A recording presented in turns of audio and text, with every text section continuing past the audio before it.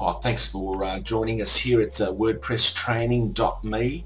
We're going to have a look at spam and why spam happens on much of WordPress websites, and to stop the spam coming into our website, this is one very good idea to install this plugin. The plugin's called Disable Comments. Once you've installed this plugin, go to your settings area and then tick these boxes here where people like to add spam on your website.